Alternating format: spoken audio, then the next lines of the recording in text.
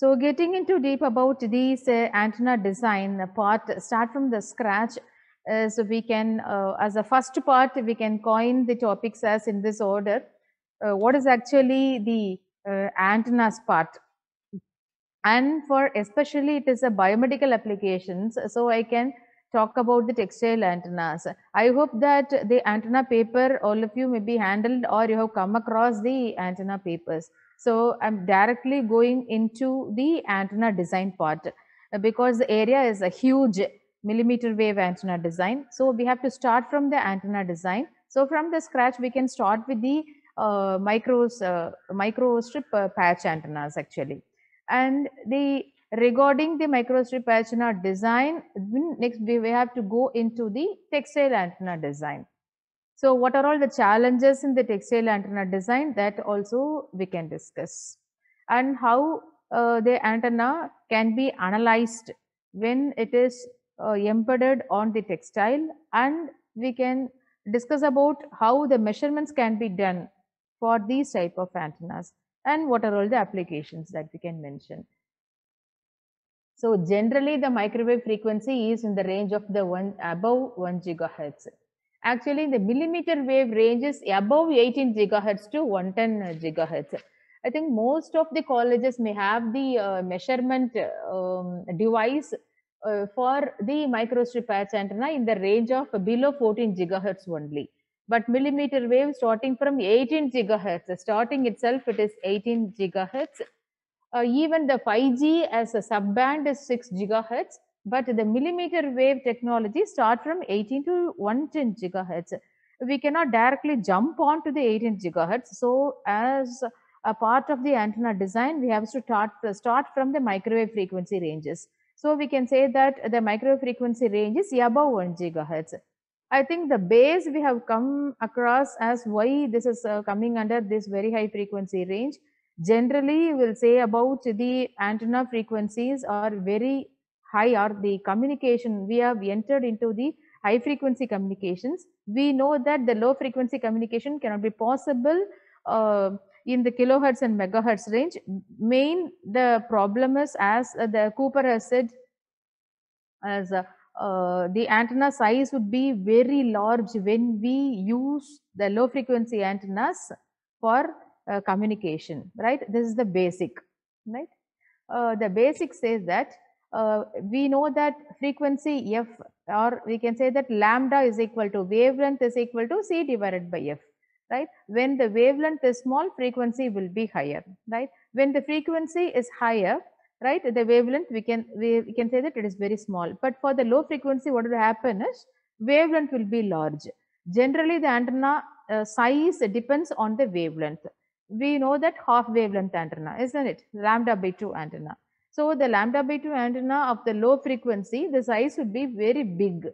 For example, audio frequencies like 30 kilohertz to 300 kilohertz, that frequency, if it is transmitted without modulation, what would happen is antenna size would be of 75 meters, right? We can just calculate that c divided by f, and optimum size of the antenna is lambda by 2. So if the frequency is low, wavelength is large, right? That is the main reason we are going for the very high frequency. And also we can say that the dispersion, these attenuation and all, the high frequency attenuation is very less, isn't it?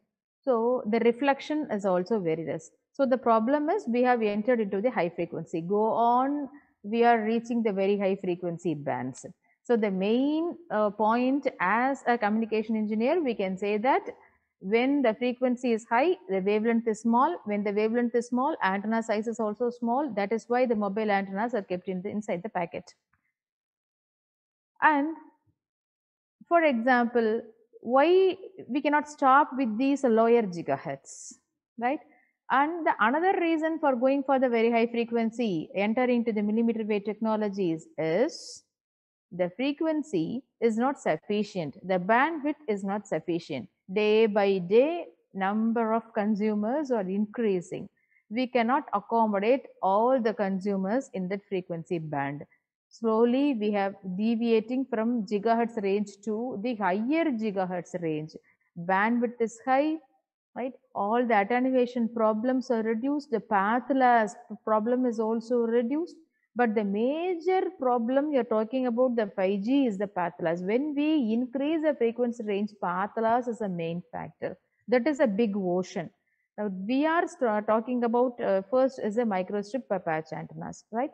Why I've said the 5G and frequency is the topic that we have specifically taken is a millimeter wave, right? So the millimeter wave frequency is a very high frequency range. From the scratch, we have to talk about above 1 gigahertz. When we are able to design the antenna for greater than 1 gigahertz, slowly we can enter into the high frequency ranges. As a first part, we have to start from the microwave patch antennas, because all the 5G antennas, millimeter wave antennas, is a combination of arrangement of number of microstrip patch antenna as an array, right? It is a two-dimensional array. So that is why we are starting from the patch antennas, right? So the patch antenna is nothing but a metal patch on the top of the grounded dielectric substrate. It may be of any shape, the conventional or the rectangular, circular, and also the triangle, we can say. Actually, it is a very old, invented in 1972 itself. After that, it has slowly has become popular, right? From when we collect the research papers, actually we have to start from the Munson paper, 1972, right? Everything is available in Indian Institute of Science, Bangalore. So when we talk about the biomedical applications, right, the wearable electronics is coming to the part. It may be in communication or security, or it may be in entertainment, games, or education, or healthcare. All are coming under these microstrip patch antennas embedded in the material, and we can say it is a wearable material. Application may be biomedical applications. So generally, typical type of microstrip patch antenna, it is shown in the top, right? This is the microstrip patch antenna, right? And this is a supply connector. This a low noise amplifier is embedded in it. The power divider we have, and the how it is connected to the collimating lens. So it is a sample application. So when for the biomedical applications, we have to see the on-body antennas. So for on-body antennas, it has to be embedded on the material or the dress materials, and this is to be insensitive to the body proximity, right? The temperature changes on the body, a radiation pattern, right? This will reduce the link loss. So these are the types of geometry we can use for on-body antennas. It's a simple microstrip patch antenna is a rectangle one, right? Rectangle, in this is an inset feed. So these are the on-body antennas. This is the transient radio analysis when it is embedded on the dress material, right? It's a sample only, I'm showing it. We will see how we'll design the antennas. So when a material is a textile material has to be selected, and the antenna is to be embedded on the material, and all the transmitter will be available, receiver will be available, and this can be tested with the help of the network analyzer, how it is working. The transient radio analysis can be done with the help of this on-body antennas. So these are all the basic microstrip patches: rectangular, elliptical, triangular, it's a dipole material, circular ring. So these antennas can be designed with the help of the transmission line methods or cavity analysis method, or start from the Maxwell's equation. So Maxwell's equation that we have come across from the electromagnetic fields itself. So the Maxwell is a very famous equation. So we have four equations, I think, would know me. Del cross E, right? The equation in terms of you have a magnetic field, electric field and magnetic field. Generally, I would say about these Maxwell's equation as continuous time-changing electric field will create the magnetic field, and time-changing magnetic field will in turn create the electric field. That is why electric and magnetic field are continuously propagating in the space. One field will create the another field. Electric will create the magnetic field. Magnetic field will create the electric field. You have come across the Maxwell's equation del cross E is minus dou B by dou T. That is with the space equation and representation in terms of the displacement and the time is linked in the Maxwell's equation. He has proved that the wave is moving. Generally, all the concept can be analyzed with the help of the empirical analysis and the practical measurement that we can make. So empirical, nothing but theoretical analysis and the practical design we can make. So if we design, even the Marconi has designed an antenna at the starting, he has to prove that in terms of the empirical formula, the signal is transmitted. So he has proved that the signal which is generated in one side has to be transmitted through the atmosphere and it's reflected back and it is received at the other end. He has to prove it empirically how this can be done. That is why the Maxwell's equation has came into the picture. So when we can say that practically we can prove that the signal which is transmitted may be received at the other side. How we can prove it empirically? So the time changing field, right, will produce a displacement, right? At one particular second, the signal at one point, right? After a moment, the signal is moving to the another point. So there is a displacement from point number 1 to the point number 2, and also this time changing in the next second only. So t is equal to 0 second, the signal at one point, and t is equal to 1 second, the signal is moved to the another point. So the time is changing and also displacement is changing. That is the basic of the Maxwell's equation. Both are related. Del cross E is a displacement and time is nothing but dou by dou T is the time. So when we see about the Maxwell's equation, left side is what I can say, that left side is the displacement and right side is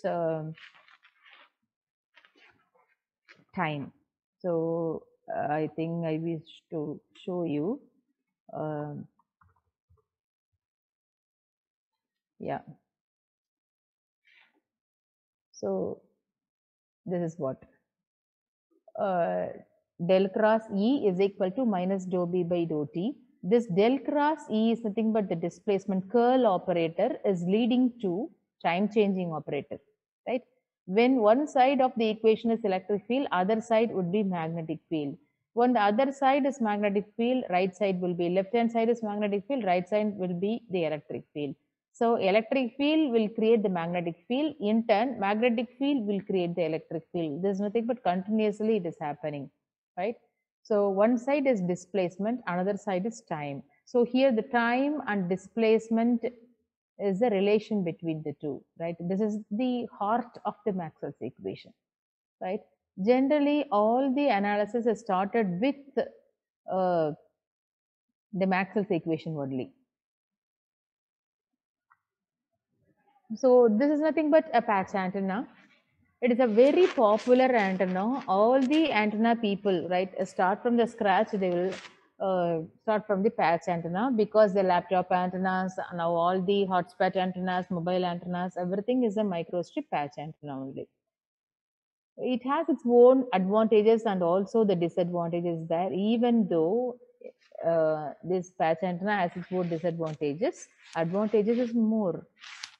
So it is a metal patch suspended over the ground plane. It's a simple air-filled insulated space patch antenna, right? It's from the ground, air is filled. That is why it is an air-filled insulated.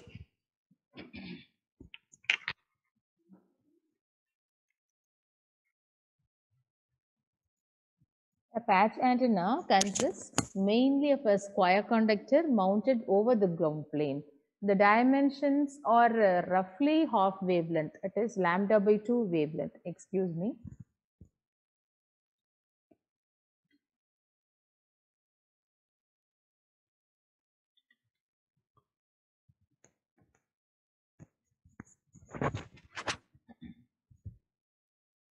the insulating space between the two planes may be air. Here, that is the example it is shown. So this is the basic construction.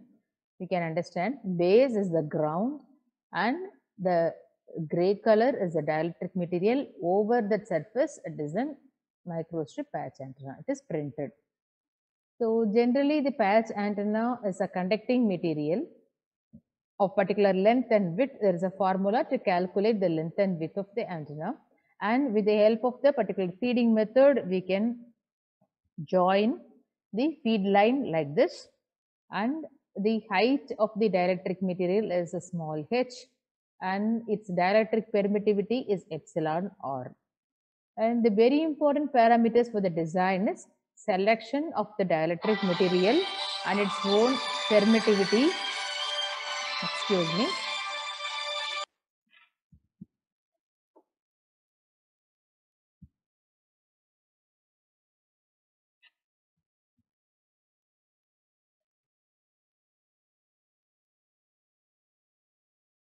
Yeah. So the design consists of length, width, and the selection of the dielectric material and the height of the dielectric material. So the very important thing, the design is the selection of dielectric material and its height. In the market, it is readily available the different types of dielectric material and its own thickness.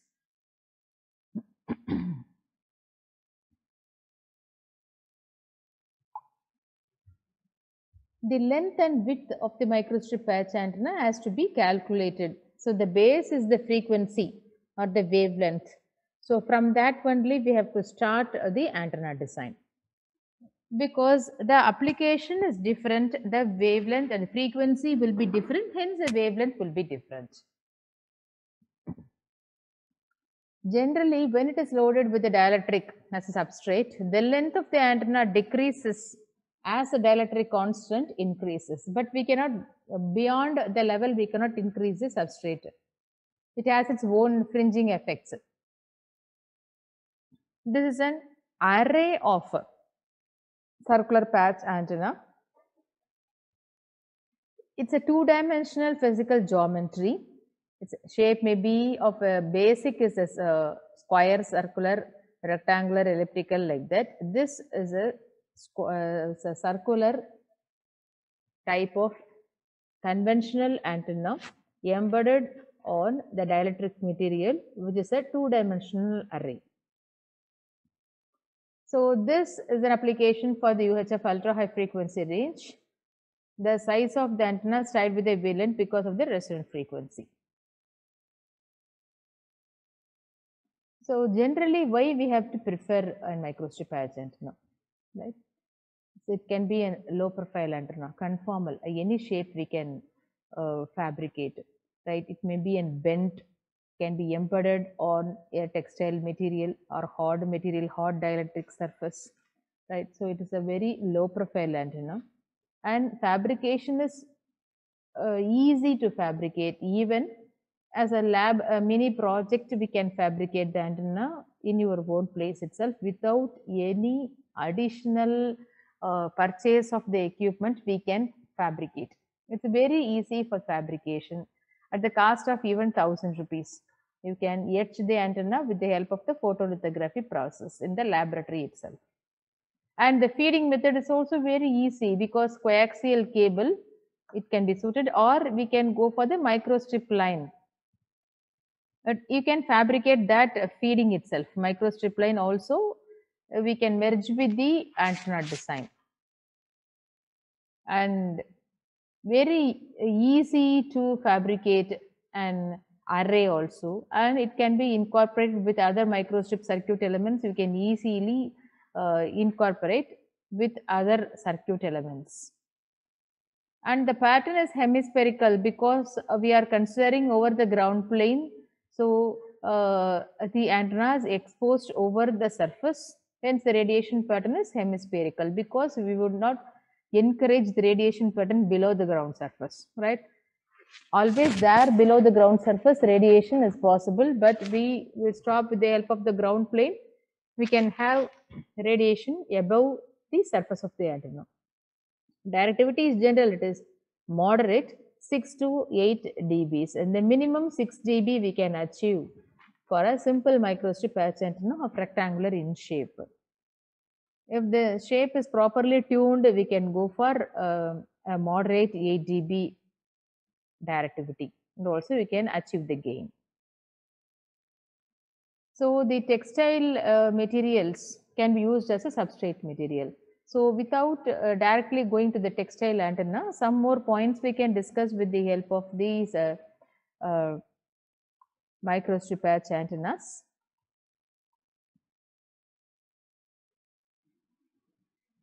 Yes. So geometry of the rectangular patch I want to discuss with you, because when any person start with the antenna design, this is more useful. So L is the resonant length dimension. Width of the antenna is, we can assume that it is W. It is usually larger than the length, right? So the W is less than 2 times that of L, or 1.5 times that of L. It is possible.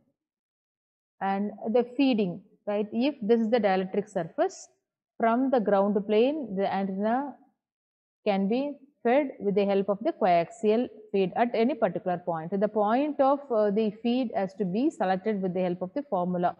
By substituting the length and width, thickness, everything, we have to calculate at which particular point the feeding has to be given. Right?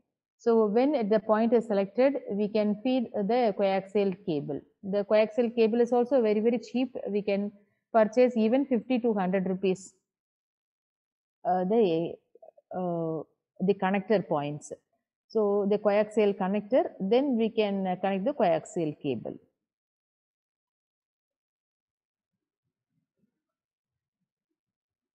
So simple coaxial feeding, the resistance we can calculate with the help of the position at which particular point the antenna has to be supplied with the help of the supply voltage. But the difficult point is also the same, obtaining the proper impedance matching for thicker substrate, because the probe has its own inductance. So the selection of the feed point is more typical. Otherwise, it will create a probe radiation problem. That is also has its own disadvantages, right? This is produces a spurious radiation from the patch antenna, and it has its own surface wave excitation also. There's a microstrip line feed called the inset feed. The conducting line as extended at the tip. So we can connect the connector at the end point. Instead of the coaxial feed, microstrip line feed also we can do. And another one is the probe fed. That is also easy to fabricate. You can obtain the match by controlling its position. It requires a hole, wire hole. In the design itself, even the CST or ADS or any antenna design software you have, you can design the hole and we can select a position. There is an aperture coupled type of feeding method. It has its own broader bandwidth, but it is somewhat compared to the other techniques. Its fabrication needs a good idea about the feeding method. It has a spurious emissions is possible. This is called the inset feed. The antenna, this same copper is extended outside for the inset feed. This allows for the planar feeding. There's more advantageous one actually. Very easy to obtain the input matching. We know that for all antenna, you have its characteristic impedance, right? The characteristic impedance role is very, very important for the communication point. The whole world lie in the characteristic impedance. If the cable impedance is not proper, right, the signal cannot be derived. And if the antenna impedance is not the equal to the cable impedance, whatever the power supply you can give very good antenna design, the signal will not be fed into the antenna, right? So here the calculation is the length and width of the inset feed line. At this point, the antenna impedance has to be properly matched. Then only the current can be excited with the help of the inset feed. So it has a significant radiation because of its thickness. The substrate, the thickness, major role.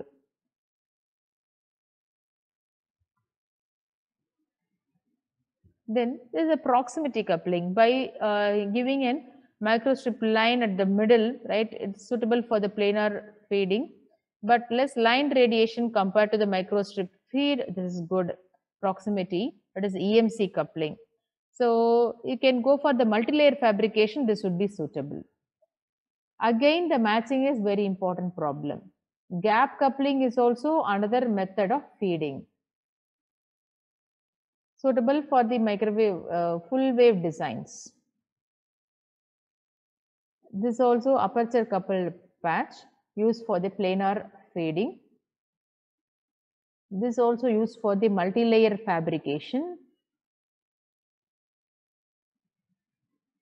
Equivalent circuits, how to design a different type of coupling, because the antenna is as its own equivalent circuit, and also the feed is also having an equivalent circuit. So all are lying in the resistance, inductance, capacitance and conductance. We can convert our material into an equivalent circuit or find an equivalent circuit, then convert into a planar structure. So a probe has its own feed loss, efficiency and all. We will go into a particular design of rectangular antenna.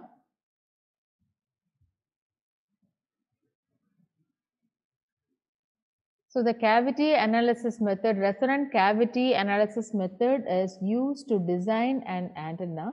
We'll start from the resonant frequency, how it is created and how we can select the particular frequency with the help of the length and width.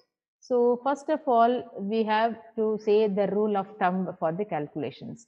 A microstrip antenna, what are all the design equations? For efficient radiation, what should be its length and width for the particular selected frequency, right? So this is the base for an antenna design, right? The participant, you please just you can see the equations. I think surely you will understand.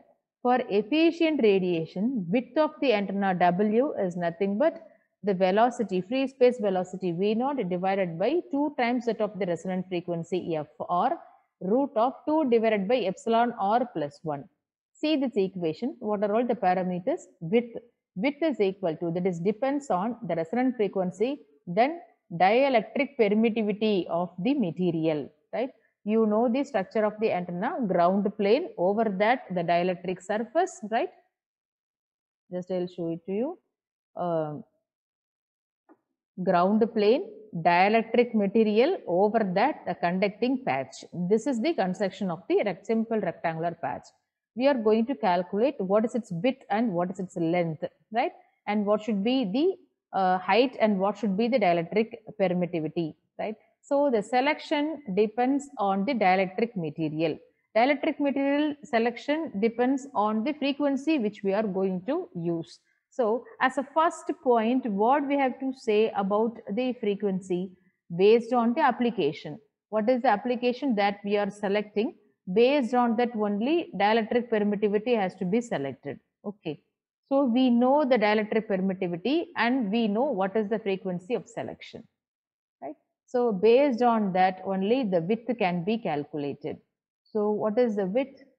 Width, you see, free space velocity 3 in 10 power 8 divided by 2 times that of the resonant frequency, root of 2 divided by epsilon r plus 1. Okay, good. W can be calculated easily with the help of simple calculator. Then what should be the length?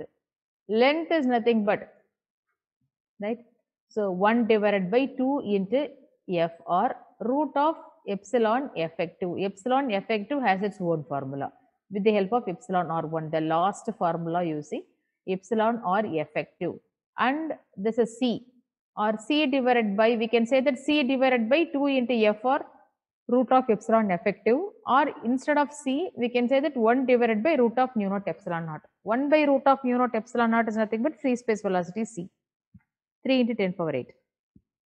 So the differences from the length and width you see, only the differences, this is again C divided by or V naught divided by this one, but here directly uses epsilon or permittivity, but this one uses a epsilon or effective permittivity. So effective permittivity has to be calculated from this epsilon or effective is equal to epsilon or plus 1 divided by 2 plus epsilon or minus 1 divided by 2 within bracket 1 plus 12h divided by W, the whole power minus 1 by 2, that is in the denominator it is root, or 1 plus 12h divided by W. What is h? Height of the dielectric material. W is the width of the antenna, right? First the width is calculated. After calculating the width we can calculate epsilon or effective. Okay, minus, see this formula now, the L depends on this term, minus 2 times that of del L. Del L is the fringing length. Because of the radiation, there will be change in the antenna length, not the physical length. Effective length would be changes, right? In the antenna concept, you have come across the effective height of the antenna, isn't it? Physical height and effective height is different. Similarly, here the physical length and the effective length is different. All the length, physical length cannot be utilized as an effective length. May changes, slight variation would happen. So that due to the fringing field outside from the top surface to the dielectric material. So this del L, it has its own formula. Again, it deals about epsilon or effective, then W, H, all those things. Now this would be the del L. Now after calculating del L, we can substitute in the capital L. So width calculated, length calculated with the help of the del L, epsilon or with the help of epsilon or effective only L we can calculate. This is the simple design equation of microstrip antenna.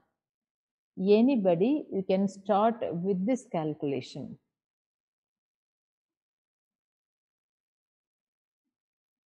Bandwidth is directly proportional to the width, right? So after calculating the width only, we can talk about the bandwidth, right? A simple selection as shown here, a sample calculation, and the inset, the point at which particular point the antenna has to be fed, that should be calculated with the help of the impedance only. This is an efficiency, radiation efficiency, total radiated efficiency by total efficiency is nothing but the radiation efficiency.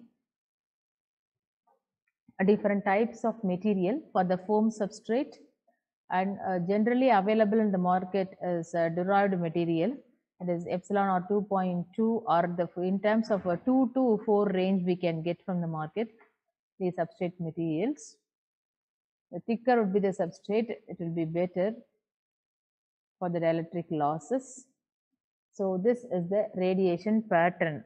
For particular epsilon or value, the radiation efficiency is maximum when this ratio h divided by lambda naught is approximated to 0.02, right?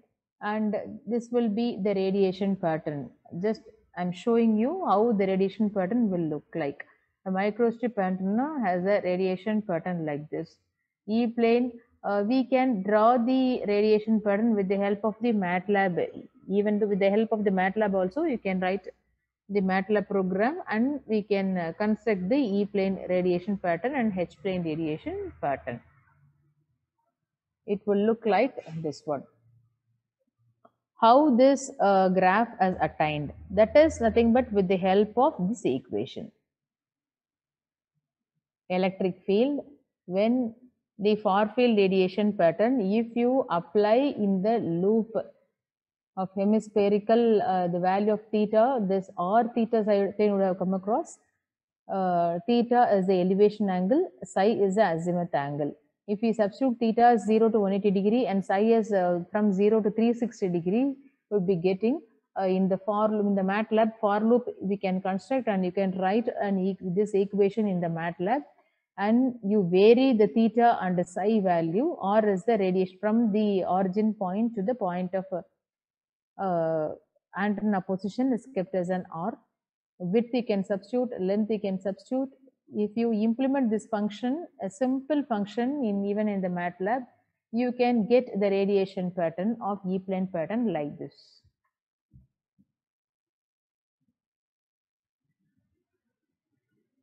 These are all the computer aided formulas you can use. So, what is the problem in the microstrip patch antenna? Compared to the advantages, very less the disadvantage only, that we can overcome with the help of the variations that we can make in the microstrip patch antennas. Generally, it is a low bandwidth. That is why we are doing many things to increase the bandwidth. Creating a slot over the antenna, U slot or a F shape of antenna to increase the bandwidth, because the microstrip patch antenna has a narrow bandwidth. So, in order to improve the bandwidth, we can do many changes in the structure of the microstrip patch antenna, and also the selection of the dielectric material. But efficiency is also less. It is limited by the conductor and the dielectric losses, it is sure, and by the surface wave also, because these are the hemispherical radiation pattern. This is going to be held over the surface of the antenna, so there will be a surface wave loss. It is severe when for the thinner substrate. That is why the proper dielectric material has to be selected.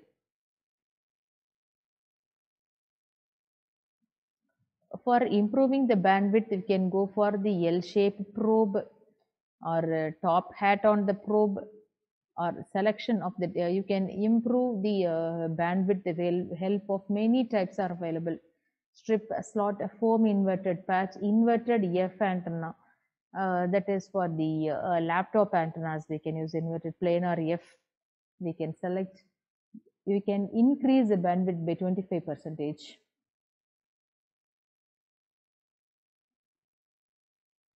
And the slot is introduced in this point. We can have many number of layers which we can construct with the help of the stacked patches. Low permittivity antenna, triple tuned resonance. We can use the probe fed.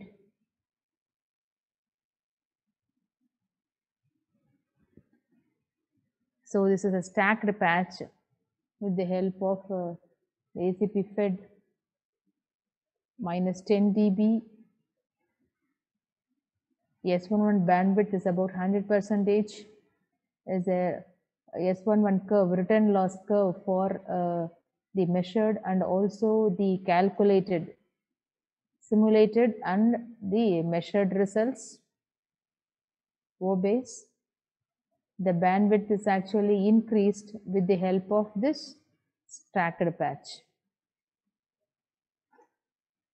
See, this curve is more important for antenna testing, right? So first, after, for example, the frequency is selected, okay, length and width is calculated, proper dielectric material, with the help of the proper dielectric material, and the height of the substrate is selected. So after calculating, we are fabricating it, connecting a connector over here.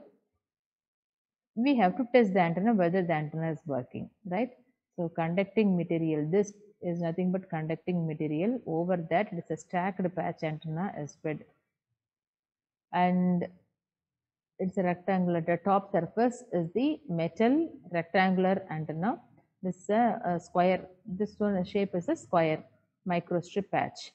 Below that is a stacked patch with the foam. For the testing, First, we have to test the antenna with the help of the um, network analyzer. So the network analyzer will measure all the S parameters. So the S parameter can be measured for the antenna is S11. Antenna is a single port antenna. So S parameter will be only 1. S11 will be the S parameter for the antenna. That can be measured. This is the curve that we are getting with the help of the network analyzer or maybe in the simulator. If they design the antenna in any software like CST or ADS, then we will get an S11 plot like this. It's a return loss in decibels. So the antenna result would be like this. If you plot the x-axis is the frequency, y-axis is the return loss, that is S11 in decibels.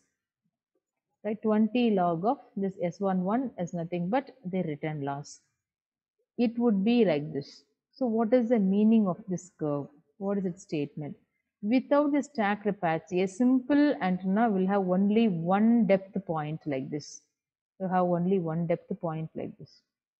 Here this one has stacked patch, that is why you have two depths. So what is its purposes? Because the idea is to increase the bandwidth. Here the bandwidth is increased. How can I say that the bandwidth is increased? See, 0, minus 5, minus 10, minus 15, like that it goes on. When the antenna would be good, the return loss is less than minus 10 dB, then only the antenna is operating in the specified frequency ranges. Minus 10 dB or at least minus 14 dB level.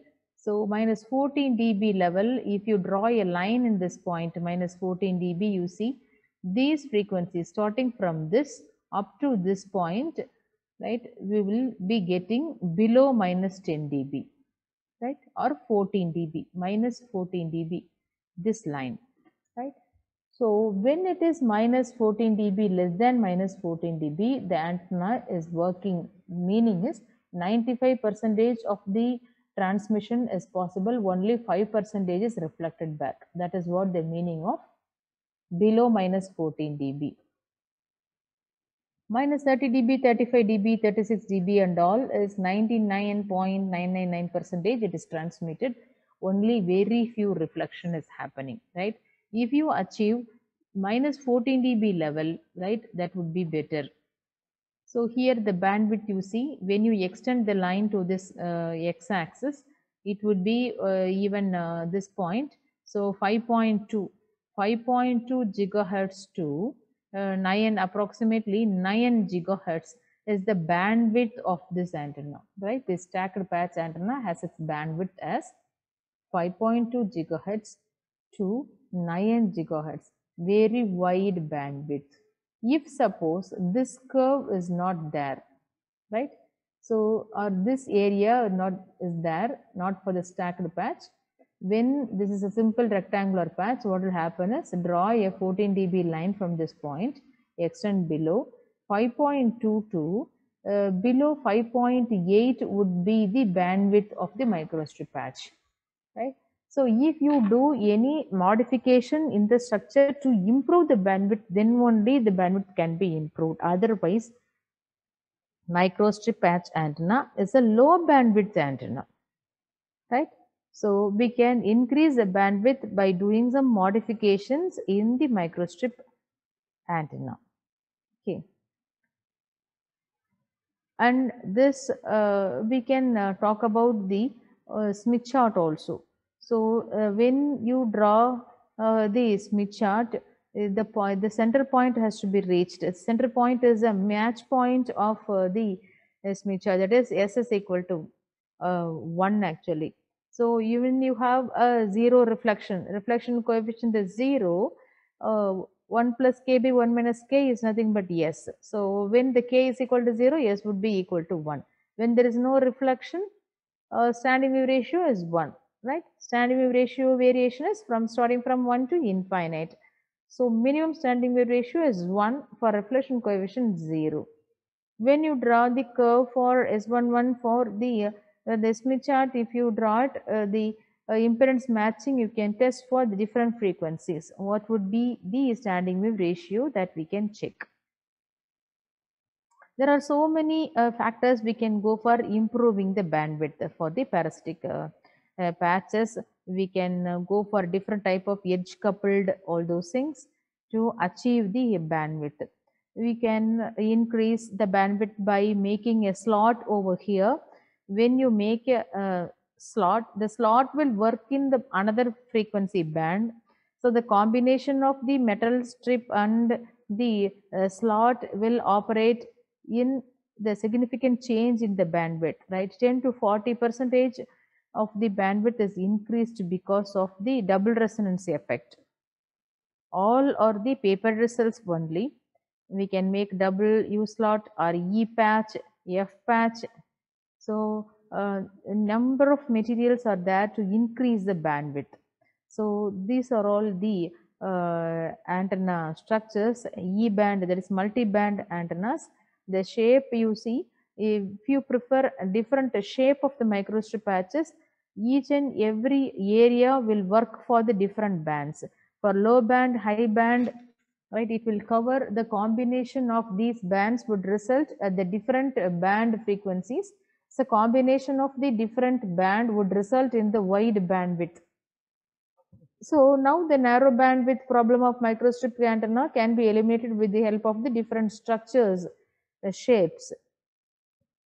But to cover the very high frequency ranges, you have to go for an array of antenna, not the multi-band antenna. These structures would address a problem of increasing of the bandwidth with the help of the single antenna only. The single antenna will work for multiple band of frequencies.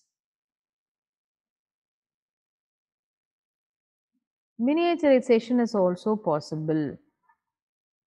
A high permittivity, quarter wavelength patch, that is lambda by 4. Planar inverted F antennas, PIFA antennas are also very famous for the design. Capacitive loading effects can be created. We can go for the slots and meandering effects.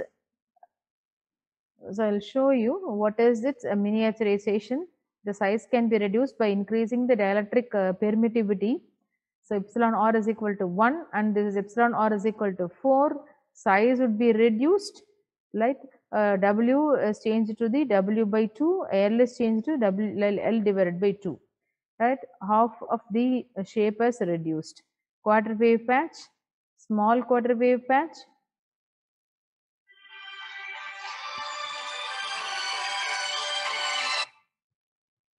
Excuse me.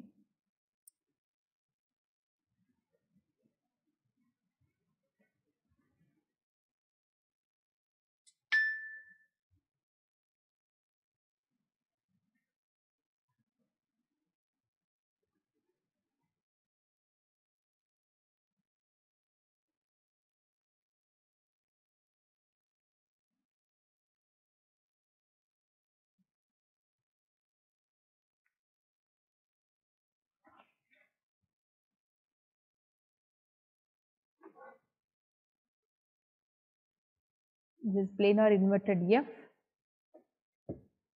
for miniaturization. This is capacitive loading, planar inverted F antenna.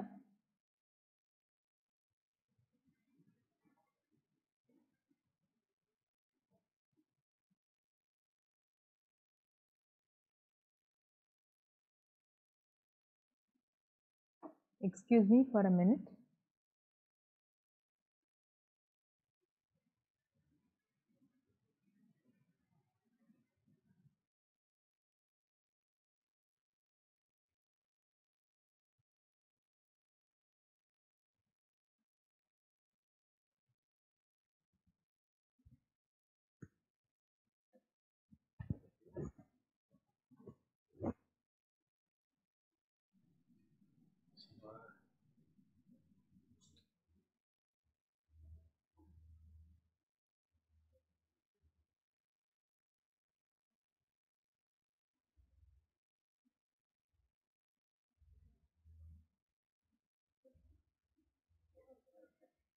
the slotted patches. This is called the meandering effects. So, for example, you have come across RFID antennas. These RFID antennas will use the meandering structures. There is a meandered square wave patch antennas, meandered PIFA antennas.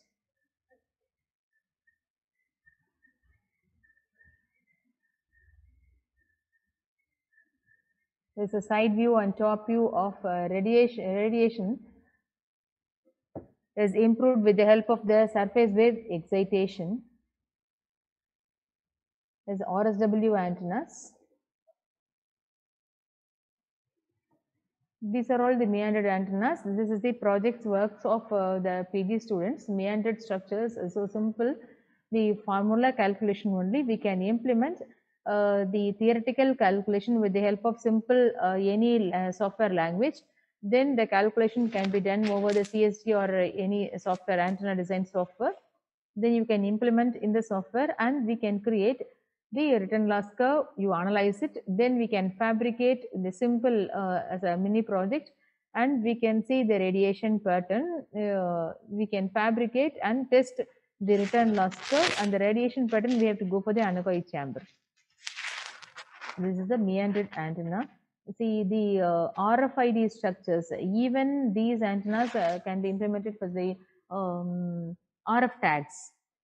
RFID tags, you know, for the car number plate and for the toll gate payment, these type of meandered structures will be suitable. It's a broadband shorted patch antennas, different types of antennas. I'm showing it to you. Any type of antenna we can select and we can work for the microstrip patch array antennas. When we work a simple antenna, then we can go for the array of antennas.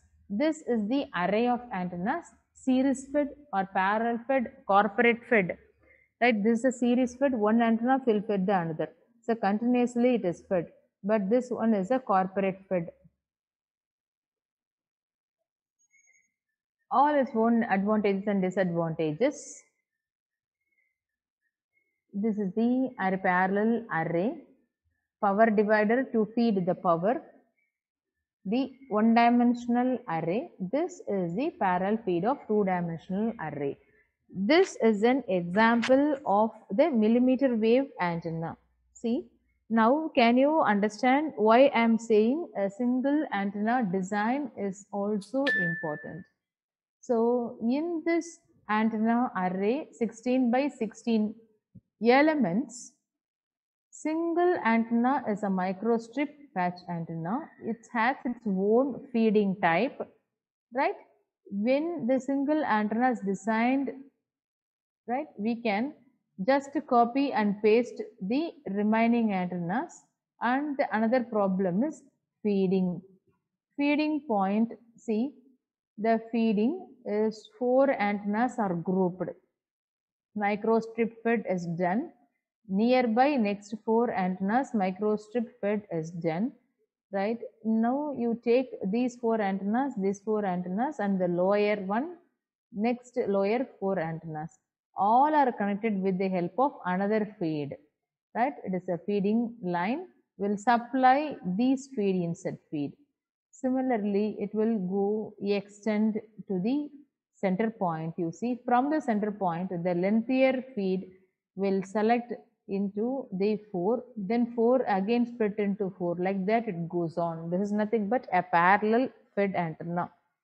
It's an example of a two-dimensional array. When the antenna is a two-dimensional array, this would be concentrating the power only in a particular direction. Single antenna has its radiation pattern as a broad, right? Array of antenna, the radiation pattern is sharper one, right? When the radiation pattern is sharper, we can track the signal to any point. Broad radiation pattern distance, a single antenna will cover the 60-degree half power beamwidth. But for the present day applications, for long distance, unnecessarily we have to transmit the power in other direction. We have to transmit the power only in the particular degrees. If we know where is the receiver, we should not waste the power by sending the signal in all remaining directions. That is why the gain has improved, half-power beamwidth is reduced, hence the directivity would be increased, right? This is a scanning array. A number of antennas are connected. The backside of the feed point is shown. Power divider is also the design like microstrip structures. We have to design a power divider for the supply, phase shifters to connect the excitation and also the phase magnitude and the phase excitation properly fed to the antenna. Then only it would be a scanning array to transmit and receive the signal in a particular direction. It's a reflect array, feed point, high gain, but it is low bandwidth. It is small in size. The dimension is shown with the help of the scale, long scale. Telemetry antennas, see it is a planar structure. It is shown in this, and this how many number of elements you have. 8 elements are arranged as a series fed, right? And here it is a corporate fed, seriously arranged, but it is fed with the corporate fed, and it is conformal about the cylinder for telemetry applications. Return loss, you see, minus 45 dB, at least reaching to minus 40 dB, and below minus 10 dB starting from this point in the range of all the biomedical applications. ISM band of 2.45, but here it is working from 2.18 or 2.2 to 2.3 it is working. The lens coupled printed antennas.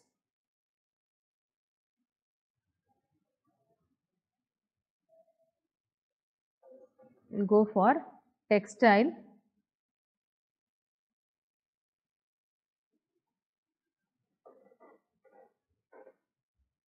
Now, something we discussed about the antennas. What are all the feeding methods?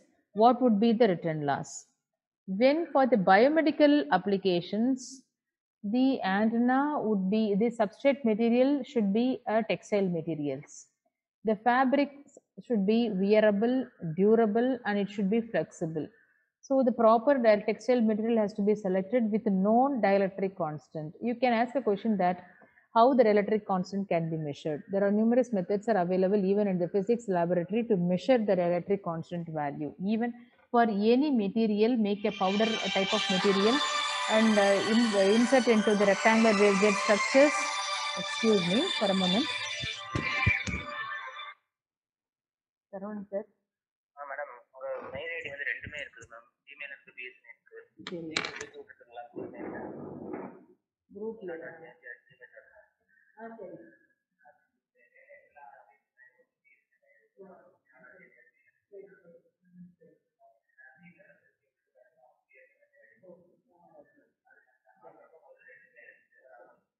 சரி.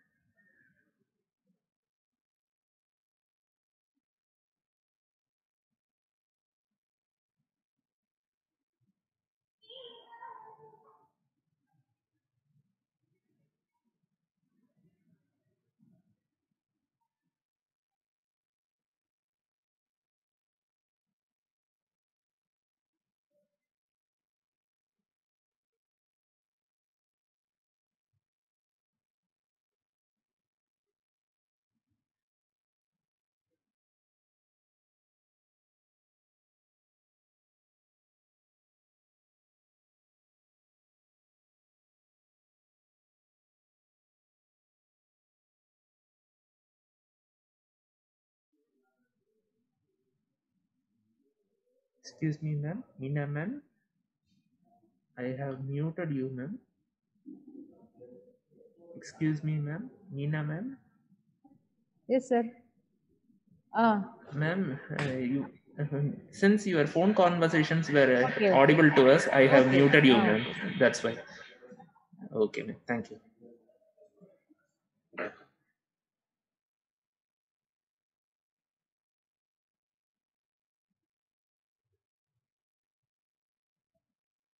So the textile materials can use a substrate material as nothing but a part of cloth.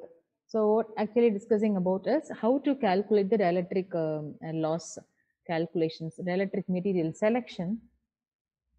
We can select any dielectric material, and there are many numerous methods are available to in even in IITs and IIT Kanpur, IIT Chennai, and also in the laboratory, we can do on the microwave bench itself to measure the dielectric constant. Whatever the material that we have chosen, we can calculate the dielectric constant epsilon r. Or the known materials, the electric constant known materials are there in the market that we can purchase as a substrate material for textile, which will reduce the surface wave losses and improve the impedance bandwidth of the antenna.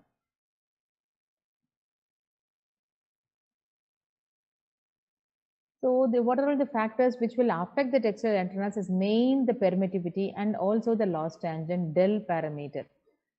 The dielectric property depends. This depends on the frequency, temperature, and the surface roughness, moisture content in the material, and the purity of the material. Right. This depends on these factors. What are all the design issues? The calculation of the dielectric material value and the selection of the height. Even textile material have its own 0.8 millimeter to 0.6 millimeter thickness uh, be suitable for dielectric material. And by first we have to select these materials, then what are all the antenna parameters is must to calculate is a return loss, VSW or standing wave ratio, impedance, gain, directivity, bandwidth, and the quality factor. So generally these textile antennas would be suitable for medical health care, and then also the sports witness monitoring purpose, military, and also the security. So first we have selected as a title of the selection is only for the biomedical applications. So we can see the medical healthcare, how these antennas would be used for the medical healthcare. For that, how to fabricate these and what are all the challenges when we design the textile antennas and material selection.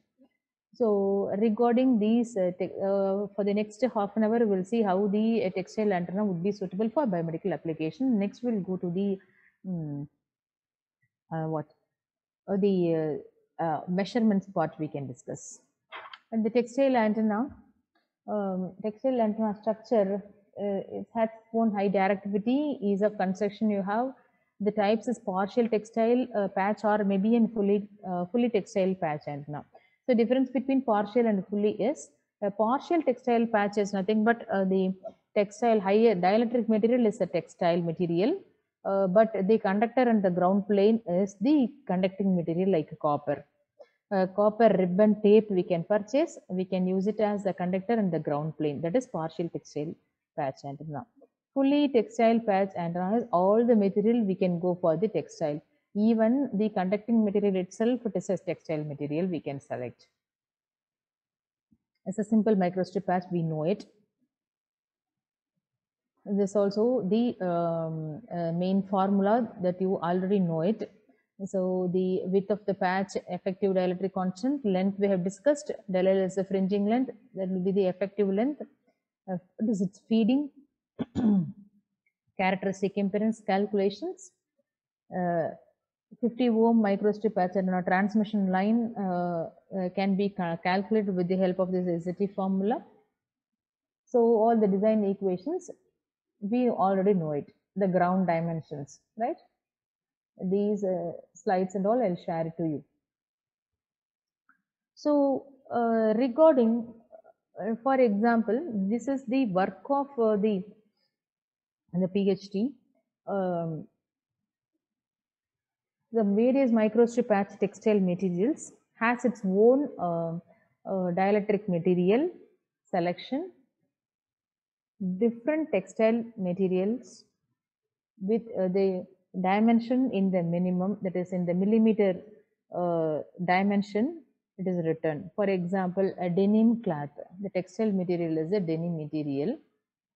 We have calculated with using these formulas and all, calculated the width, the length, inset feed, everything, feed length, feed width, ground plane, ground length, everything. So for the different material we have calculated. So the different textile materials are the denim, maybe cotton, flannel materials, all are available in online. Polycotton, 12 weave, polyester materials is calculated. Now, how we have to select the textile? What are all the criteria that is based? Permittivity, loss tangent, dielectric, textile thickness, humidity content available in the clothing, and the surface resistivity. Then ramp mechanical deformations for conductive and the textile, dielectric textiles. So how the dielectric material selection is possible with the help. So in the internet itself, it is readily available for the different textile materials, what's its permittivity. For you can see, and from that anyone we can select. For example, denim textile material. These are all the properties. The types of textile material is given epsilon r value. For example, denim textile material permittivity is 1.6. If we purchase that, it's a denim material, the dielectric permittivity we can use it as an 1.6. For the thickness of H is 0.15 millimeter. So a material, a clothing material, 1.6 dielectric permittivity, then 0.15 thickness, and the loss tangent is tan del is 0.01. Similarly, different material, what is its permittivity, what is its thickness. You can purchase any material and we can use this data. And the conductive material selection.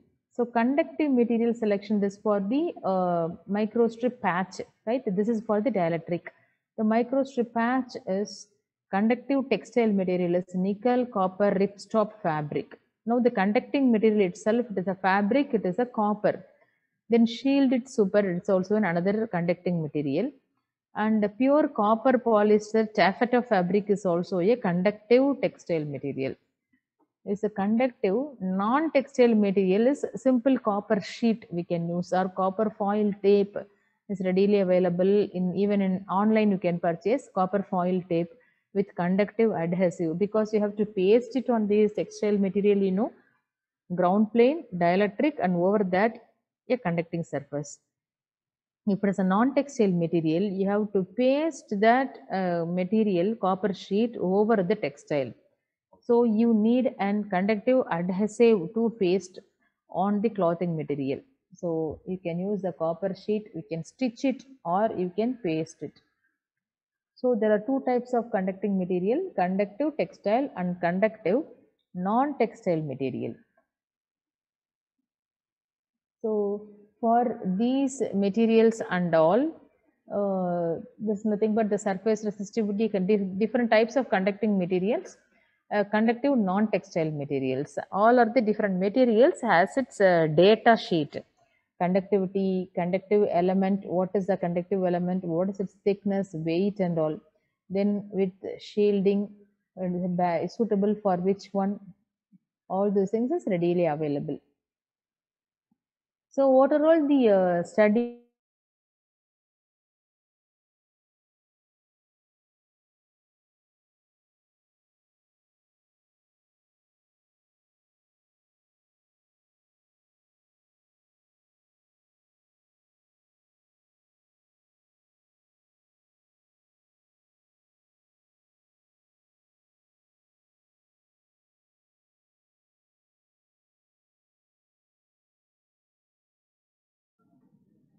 Excuse me, ma'am. Meena, ma'am. We couldn't hear you, ma'am.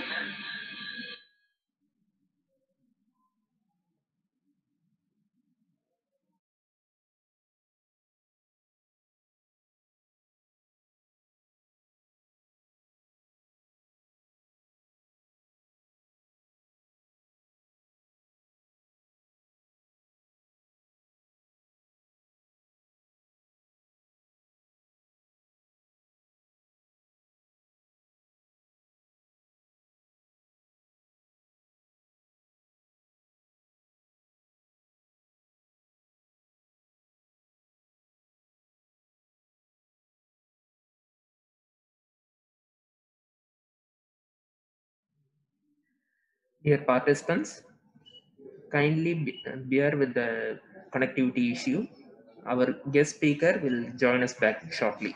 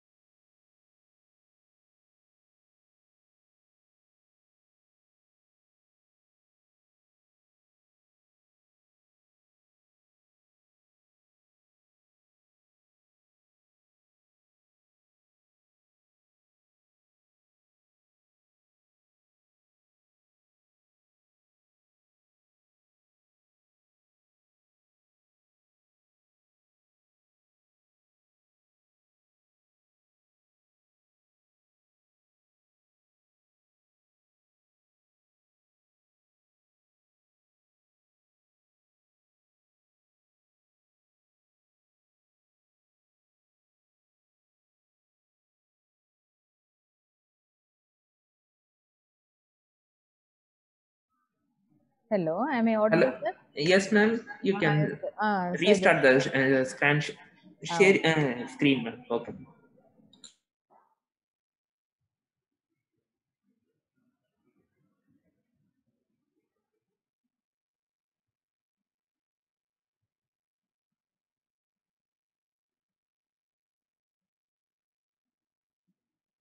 Yeah. Sorry for the disturbance. There is a connection has dropped. Yeah, ma'am. We Ah. could. So these are the different types of conducting materials we can select, and these are all the data sheet available in even in the internet, and we can collect it.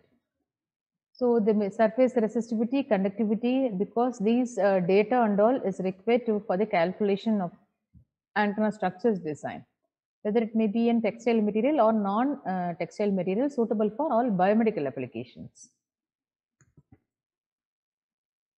So for the textile antenna, what are all the main factors that would affect it? Human body interface with the antenna performance, bending of an antenna return loss, radiation pattern, divergence, specific absorption rate, SAR modeling, then water absorption. So regarding the human body interface to the antenna performance is when we connect the textile antenna in the jacket of a man, so the human body interface will be a major problem. That is also we have to analyze. And bending of an antenna. based on the location of the antenna fixed on the shirt, so the bending would happen. So even in the testing that we have to test the all the S parameters, the radiation pattern and all, by including the bending also. The general trend loss would affect, sure. Radiation pattern of the antenna is also the necessary basic study. Divergence is another parameter. Specific absorption rate that we have to model, that we can do with the help of any software analysis. Water absorption rate is also a very must. So what are all the analysis, sample analysis, I'll show it to you. Then we will move to the measurement part. A sample is the denim material is taken, substrate material is the denim, conductive material may be of any type is compared, copper sheet is selected. These are all the conducting materials available. First two is in non-textile, the last three is a textile material. The frequency for all or the ISM is taken, example, medical band.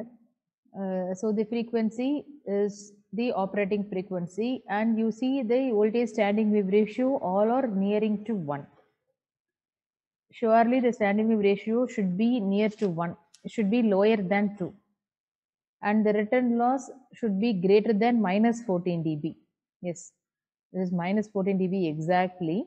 And this is minus 28, minus 29, 20, minus 16, all are greater than minus 14. Then the impedances all are nearing 50.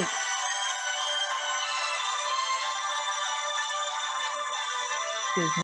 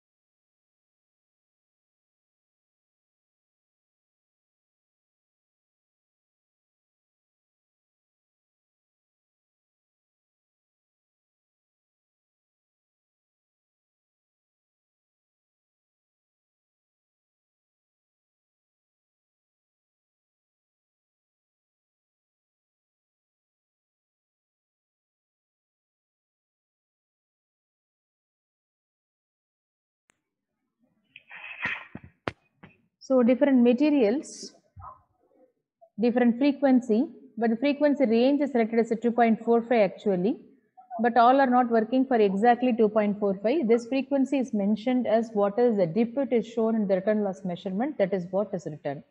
And the standing wave ratio is generally it is 1 to infinite, which is suitable closer to the 1, which is very good. It should be less than 2. And the return loss is all are less than minus of 14 dB only. So minus 28, 29 like that goes. And impedance is approaching, it is all are the characteristic impedance 50. Last one is not suitable, so 36.7. So what are all the material which is best suitable is colored. So safety material is best suited because it is range is compared to the copper sheet, this would be better. And for the textile material, the NCRSF is suited because it closer, the frequency range is also closer and the return loss is good. So based on the analysis that we are making, right, like this, we can select any textile material and conductive material then calculate all those things. This can be done with the help of formula, and also we can go for the measurement. So for the antenna part, we have to do the calculation, measurement. This both has to be matched perfectly, then only the design is okay. Analysis can be based on by seeing the results of whether the frequency dip is available in the particular range of frequency, standing wave ratio is suitable, return loss is suitable. Analyze different materials or select only one substrate material, one conducting material, then you apply it and change the shape of the antenna, and we can test the same frequency, VSWR, return loss, everything for the same material, right? Anything can be done. This analysis actually made to select which textile materials would be suitable for biomedical applications. That the result of the work is shown here. It cannot be done directly by selecting any one of the material. We have to select the material and analyze the results of the material which is selected. Then only we can use that for radiation pattern testing, because the radiation pattern testing is costly. Starting from 5,000, it is varying. So the textile antenna fabrication is very cheap, but the analysis that we are making, testing, is little bit costly. Return loss we can measure with the help of any network analyzer. For this frequency range, it is medical band, so it is 2.45 gigahertz. We can use a below 4 gigahertz network analyzer for the measurement. But for the millimeter wave antennas and all, above 18 gigahertz network analyzer we need to measure. This is an analysis of any biomedical application antenna I have shown to you. Different types of antennas are available. Cotton, textile, we can compare the results by analyzing it, which would be suitable for which application, that's all. Now I want to discuss about the measurement spot, because the title coined is antenna design and also RF measurements for biomedical applications. Some basic concept I would like to mention for the next part. The power definitions. So what are all the basic needed for the RF measurements? Generally, we would say that the power measurements is with the help of the dBm. So dBm is decibel per milliwatt, 1 milliwatt. That is what 10 logarithm of the power which is received with respect to the 1 milliwatt of power transmitted. You see all the applications, the tower applications and all the power level represented with the help of the dBm only. So the transmitted power would be considered as a 1 milliwatt. 1 milliwatt is 0 dBm transmitted, right? If you transmitted 100 milliwatts, this would be 20 dBm. Just we can substitute in this formula, we will get it. If it is 1 watt transmitted, it is 30 dBm, right? So generally, example is see here it is minus 110 dBm. This much of power, it is minus 110 dBm is nothing but 0.401 nanowatts. Why especially minus 110 dBm is given is the mobile power is minus 110 dBm. Ranging from minus 110 dBm, 120, even minus 120 dBm can be received with the help of mobile phone. So for the 50 ohm load, you have a minus 110 dBm, right? That is 0.7 microvolt we can say, right? So this is the power level required. So for all the power in the antennas, we will refer only dBm, not the decibels. It's a very important concept about this dBm is the dBm and the watts. We will represent with the help of the 1 milliwatt of power. When it is 25 milliwatt of power received with the help of 1 milliwatt transmitted is 14 dBm is the power level. It is a standard. See, what is the typical value which is selected? Generally, you see 4 dBm is 2.5 milliwatt. So, the power level is decided for the different applications. Bluetooth standard, class 2 radio, the maximum signal power for the wireless network is minus 10 dBm and all. For all the wireless signal over the network, it is minus 70 dBm. For the GPS satellite, it is minus 127.5 dBm.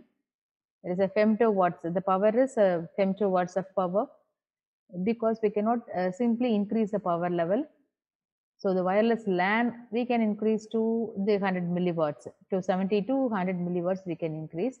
But for the GPS applications and all, we can go for only femtowatts, minus 0.178 femtowatts. We know the electromagnetic spectrum ranges from lower to the higher range of frequencies, extreme high frequencies, and this is the frequency versus time domain analysis.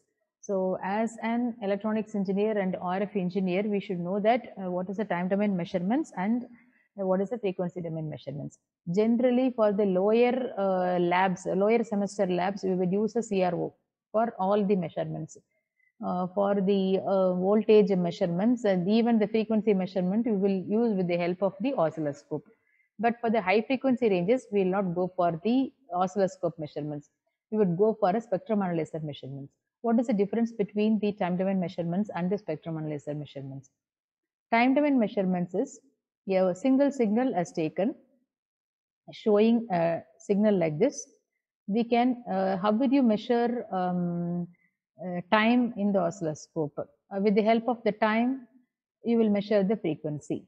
So x-axis would be the time, y-axis will be the voltage. In the time measurement, we will measure the time and we will calculate 1 by t is the frequency. We can directly calculate the frequency from the time domain signal. But for the frequency domain, you see, you can measure number of frequency component with the help of the spectrum analyzer. This is what you are seeing it. One signal, second signal, third signal. So you have your own 3 frequency measurements is possible with the help of the spectrum analyzer. We can directly measure the frequency. Here, x-axis is the frequency, y-axis is the power for the spectrum analyzer. But in the oscilloscope, what is the difficulty? You can see only one time signal. But here you see many number of time signals in terms of the frequency. You have 3 signals, 3 frequencies, right? How many signals? That is equal to how many frequencies? You have 3 signals, you have 3 frequency components, you can see it. For example, where is the application? After modulation, you will be having many number of frequencies, isn't it? A single sinusoidal signal will have a single frequency component. But after modulation, you have many number of frequency component present in the signal. For example, in amplitude modulation case, you have a message signal and you have a carrier signal. After modulation, you have a modulated signal would be present. The modulated signal has its components of carrier signal, message signal, excuse me.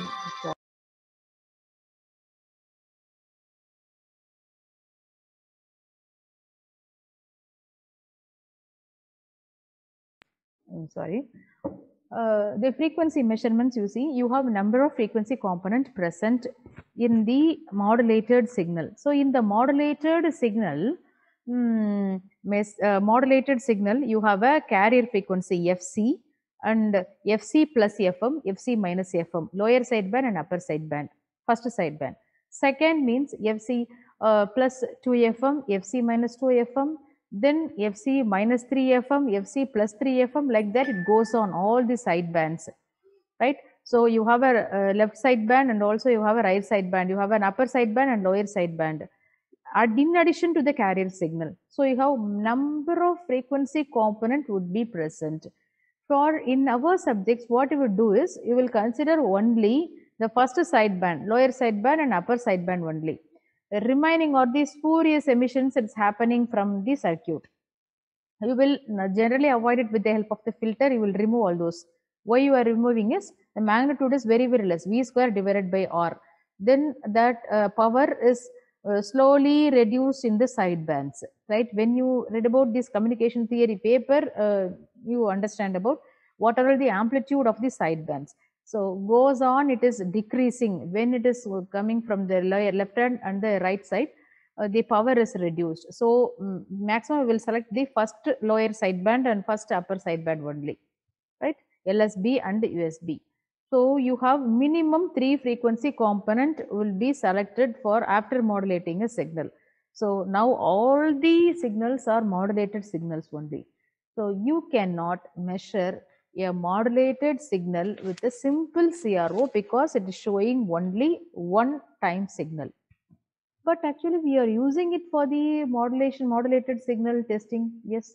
But the students will say about that it is more distorted signal. The signal is not coming. And for example, delta modulated signal. It is very, very difficult to see the delta modulated signal in the CRO.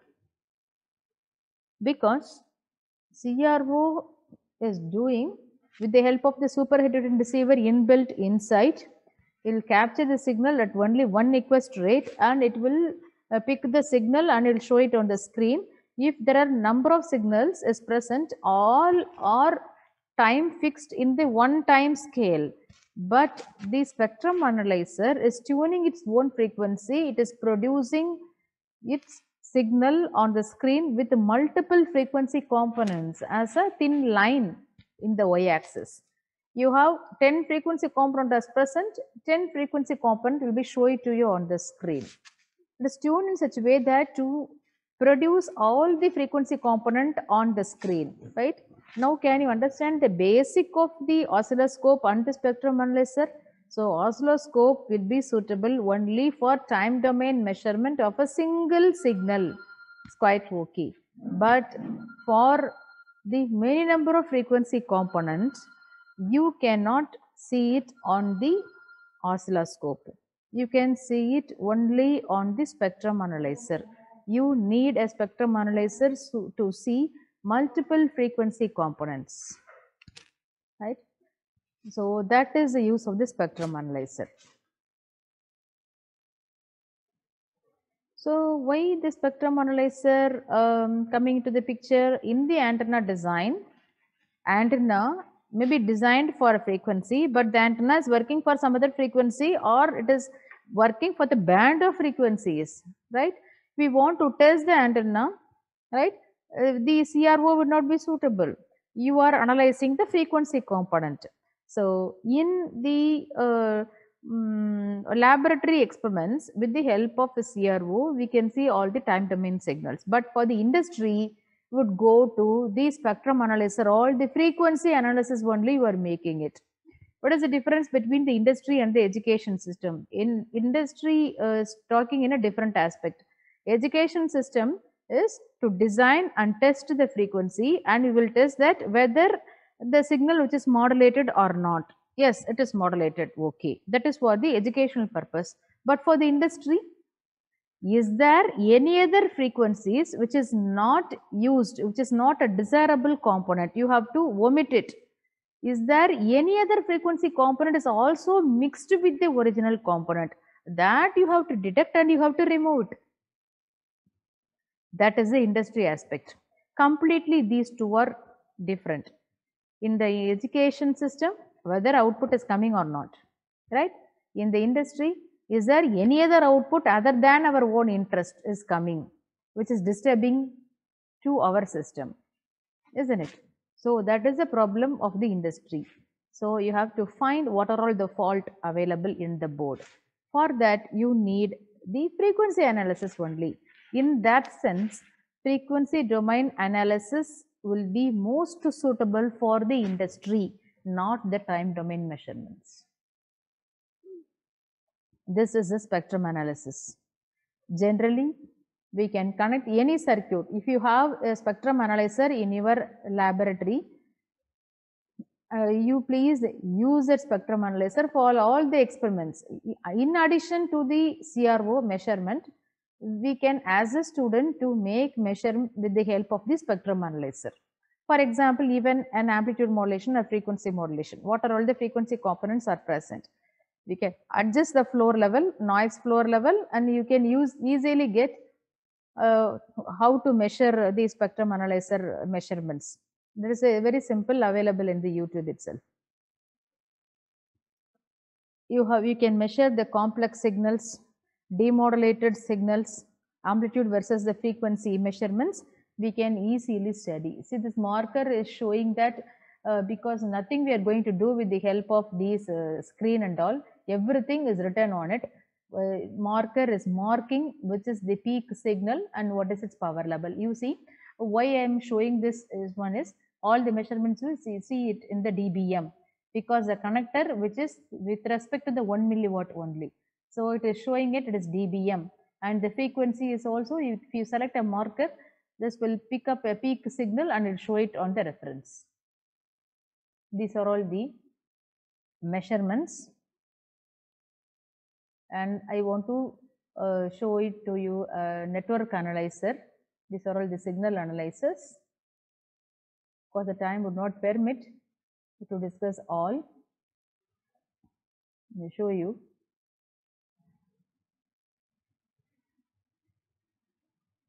This is a signal analyzer.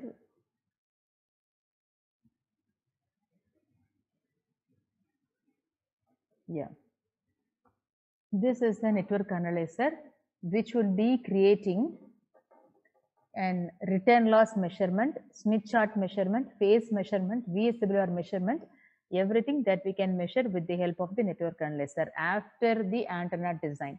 So what would be the closed loop is, first we have to calculate the length, width of the antenna, what is the type of feed, inset feed or corporate feed, or it may be in simple coaxial feed. Calculate for the particular frequency all the parameters, right? Simulate it, you measure the return loss and all. Okay. Now fabricate the antenna in the laboratory, connect a connector, then come to the network analyzer. Network analyzer will test whether your simulated return loss is obtained. If the material is proper material, what would be getting in the simulated result will be available for the measurement result also. It is very same, right? Only a small deviation may happen due to the material. That you can test with the help of the network analyzer. What is its return loss? What is the standing wave ratio? What is the phase measurement and all? So S11 we can measure, standing wave ratio we can measure, then phase measurement we can measure with the help of the network analyzer. So network analyzer is a device which is used to measure all the S parameters, the two-port network. Antenna is a single-port network, so that is why it is only S11. If it is a two-port network, we can measure S11, S12, 21, 22. So any two-port network can be measured with the help of the network analyzer in the microwave range of frequencies. Maybe in filter, power divider, all these structures, amplifiers, phase shifters, we can measure with the help of the network analyzer. This one network analyzer operating up to 20 gigahertz. It's a wide dynamic range, fast measurement, temperature stability is there. So this is suitable for all R&D works, operate up to 20 gigahertz. This will operate with the help of the coaxial cable which is provided, the connector is provided, multi-port test set is provided. We can test with the help of the network analyzer. So what you can do is, all the S parameters can be measured, isolation loss, insertion loss, return loss we can measure with the help of the network analyzer. But radiation pattern cannot be measured with the help of the network analyzer. You need to have an anechoic chamber for radiation pattern measurement. So the radiation pattern measurement cannot be done with the help of the network analyzer. So as a part of the work, you can design, construct, simulate, fabricate, test the antenna with the help of the network analyzer. For the radiation pattern measurement, the directivity study, actual directivity of the material, you can select any anechoic chamber, go for the measurement, the radiation pattern can be studied. And a single antenna can be measured with the help of the network analyzer. But with the help of, excuse me,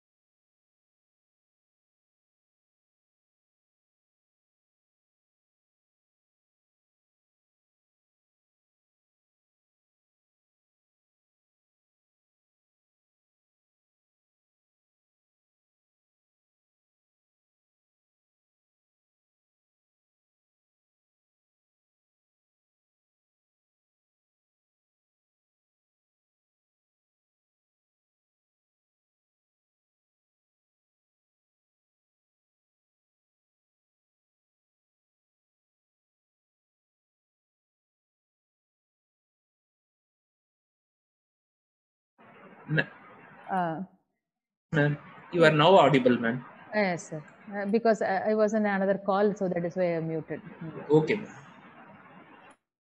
So, in addition to the network analyzer, as a signal analyzer also will measure the S parameter, and also the all the signals like the spectrum measurement signals we can measure, and also the filtering signals, EVM signals, error vector signals also we can measure with the help of CXA signal analyzer.